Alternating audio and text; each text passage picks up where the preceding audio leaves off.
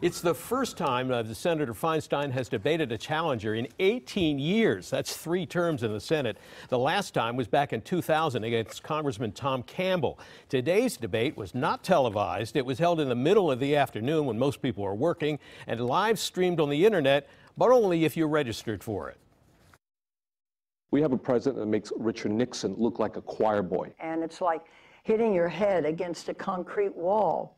You can march, you can filibuster, you can talk all night. It doesn't change anything. In the first and only debate of the 2018 California U.S. Senate race, which, by the way, was called a conversation, not a debate, the candidates, Democratic Senator Dianne Feinstein and her Democratic opponent, State Senator Kevin De Leon, agreed on one thing: that the Trump administration is battling California on almost every significant issue.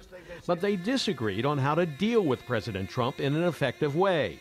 De Leon says it's time for a change without actually pointing at Senator Feinstein, but the message was clear. We have folks in Washington, D.C. that have lacked the courage of their convictions to do the right thing by everyday folks.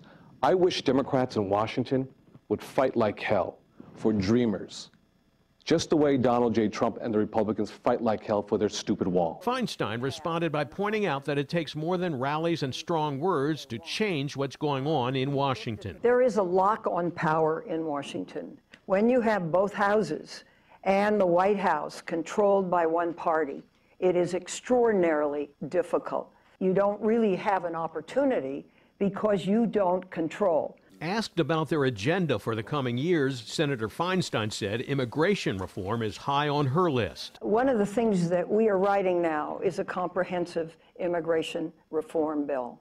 It's been a very long time since immigration policies of this nation have been looked at and reformed. De Leon also cited immigration reform and universal health care, as well as action to address climate change and clean energy. And he stayed on message. It's time for a change, to not just be on the sidelines, but on the front lines, mathematically, regardless of what the makeup is in both the House as well as the U.S. Senate. Now, the debate ended with the candidates shaking hands, and when De Leon hugged Feinstein and gave her a peck on the cheek, well, she was very surprised. Now, with less than 3 weeks to go, Senator Feinstein is still sitting on a healthy lead in the polls, and De Leon's campaign has little funding for TV ads, so he'll continue to campaign with personal appearance events and rallies. Pat, back to you. All right.